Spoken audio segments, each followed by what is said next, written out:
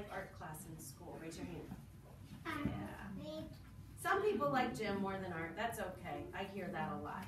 But this artist loved the moon and loved traveling so much that he wanted to make people actually feel what it was like to be on the moon when they looked at his paintings. So he used some really cool colors. We're going to learn all about that. So it's called The Artist, or The Astronaut Who Painted the Moon. I can't see. You can't see? Well, maybe you need to come sit right up here. Do you need to move? Or do you want to move over here, kiddo? Can you move over here? Can you move over here? Okay, thank you. Lights flashed. A rocket rumbled. Alan Bean's dream was about to come true. 10, 9, 8, 7, 6, 5, 4, 3, 2, 1. The rocket roared off the launch pad. We would normally say what? Blast off. I know a few of you wanted to say that. Oh, look at, they're all upside down. Alan shook in his heavy spaceship suit. The other astronauts were shaking too. Richard Gordon flipped switches on the control panel. That's a lovely liftoff, Pete Conrad shouted over the noise. The shaking stopped as the spacecraft gained speed. Alan was in outer space. He had trained for this for so long. He was training to be an astronaut and as a scientist.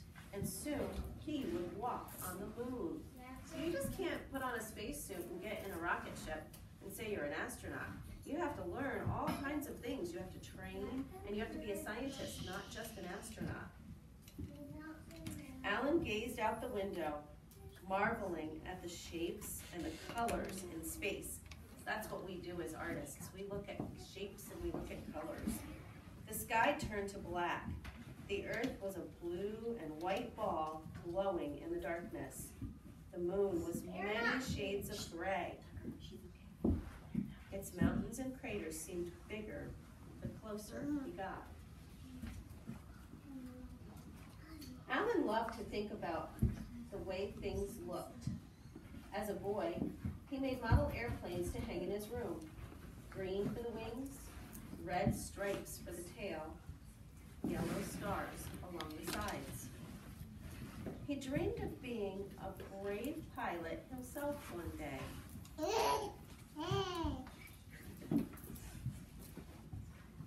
Alan volunteered for Navy flight training. He learned to take off, soar through the air, and glide in for a smooth landing. The earth looked breathtaking from their cockpit. The white clouds above, the green fields below, the blue all around. Alan wished he could paint what he saw. He found an art class to teach him about patterns and forms. Alan dabbed his brush on canvases to paint a vase of flowers. His flowers didn't look exactly real, but he didn't want them to. They were brighter and bolder than the real ones because he let his imagination take over. That's the fun thing about being an artist.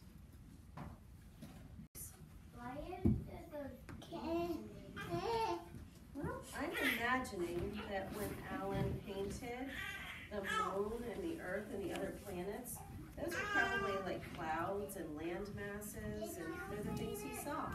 No, I didn't paint it. The moon was barren, that means empty, but also beautiful in its own way.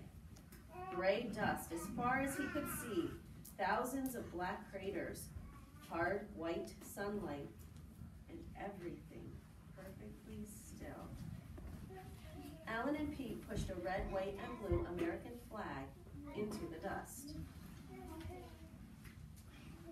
Alan puzzled over the strangeness of outer space. He and Pete took dozens of photographs. They set up scientific experiments to measure the moon's soil and the gases. Even in his his spacesuit, Alan was much lighter than on Earth. He had fun bouncing around on his tiptoes. He could run and run without getting tired. His boots made deep marks where no one had stepped before. Alan was super strong in the moon's gravity. He threw a rock up and watched it go up, up, up, up. Would it ever come down again? Oh no. The three astronauts zoomed back to Earth at 25,000 miles an hour. They splashed into the Pacific Ocean to end their awesome adventure. Alan's friends asked him about his time in space. What was it like up there? He tried to explain the moon's barren beauty, but words weren't enough. And his photographs just showed a grim and gloomy place. The pictures were all gray and black. They didn't look like fun, but being on the moon was amazing. There was so much more to the moon than that. So much magic and mystery. How could Alan share his story so others would understand? He pulled out his paints and brushes. Alan knew he was the only artist ever to leave the Earth, the only artist ever to see the moon up close. Maybe a painting could show how it felt to be in outer space. Alan began his work like a scientist. See, he didn't just get out his paints and his canvas and start painting. He made a plan, just like a scientist. He built a model of the moon's surface and used an electric light as the sun. The model helped him paint the angles and shadows just right. Then Alan let his imagination take over. He added red and purple to the gray dust, blue and green to the black craters, yellow and orange to the white sunlight. The moon didn't look exactly real, but Alan didn't want it to. The painting showed how stunning outer space looked through his eyes, how it made him feel. He hoped others would feel the same thing, the wonder of walking on a new world. Alan liked his moon painting so much that he did another one, and another one after that. He mixed even brighter, bolder colors on his palette. He could add real pieces of outer space to his paintings. He tried stamping them with astronaut boots. It must have been pretty big paintings if he stamped them with his boots, huh? He scratched them with the tools he used on the moon, and he sprinkled dust from his spacesuit onto the wet paint. The surfaces grew as rough and as rugged as the moon itself. A museum displayed Alan's paintings for everyone to see. Other astronauts came to remember their own awesome adventures in space. Boys and girls came too. They marveled at the shapes and the colors. They felt the wonder of walking on a new world. Some dreamed of being brave astronauts themselves one day. Others dreamed of being great artists. And some dreamed of being both. And this page talks all about Alan Bean, the astronaut, about how in the story, as a young boy, he painted the airplanes.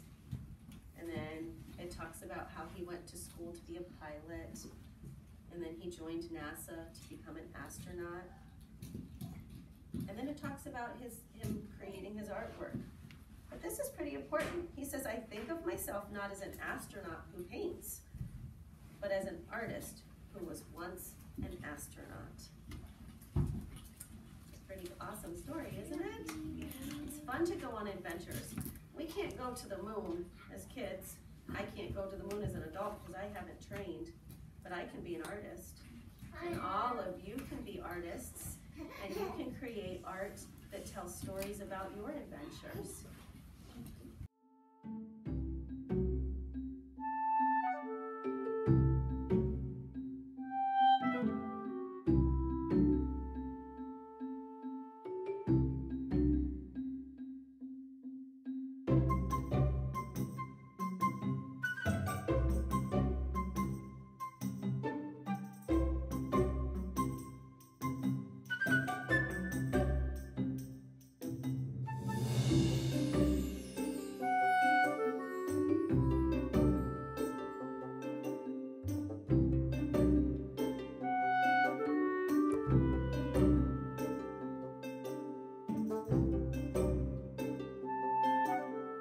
Bye.